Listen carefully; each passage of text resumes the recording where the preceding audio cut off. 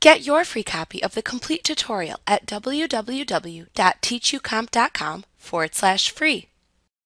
To rearrange the order of columns from left to right within any transaction detail report in QuickBooks, display the transaction detail report whose columns you want to rearrange on screen. For the column to move, place your mouse pointer over the column name in the column headings at the top of the report until the mouse pointer changes into a hand icon. Then click and drag the column left or right. As you are clicking and dragging the column, a small upward pointing red arrow appears between the column names. This arrow indicates where the column will be placed when you release the mouse button.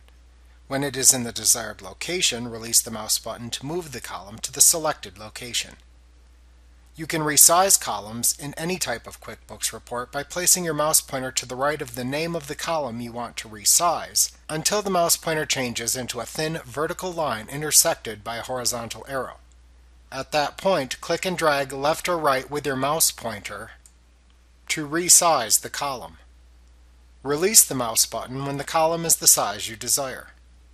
Also, starting in QuickBooks Desktop Pro 2020, you can now expand and collapse column groups within reports that contain column groupings by job or by class. For example, if you open the Profit and Loss by Job report,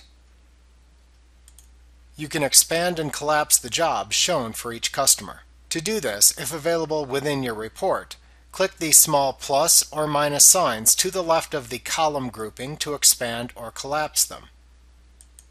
Alternatively, to collapse or expand all column groups in the report if available, click the Collapse Columns or Expand Columns button in the report's toolbar.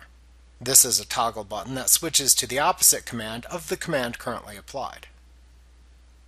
Like what you see? Pick up your free copy of the complete tutorial at www.teachucomp.com/free.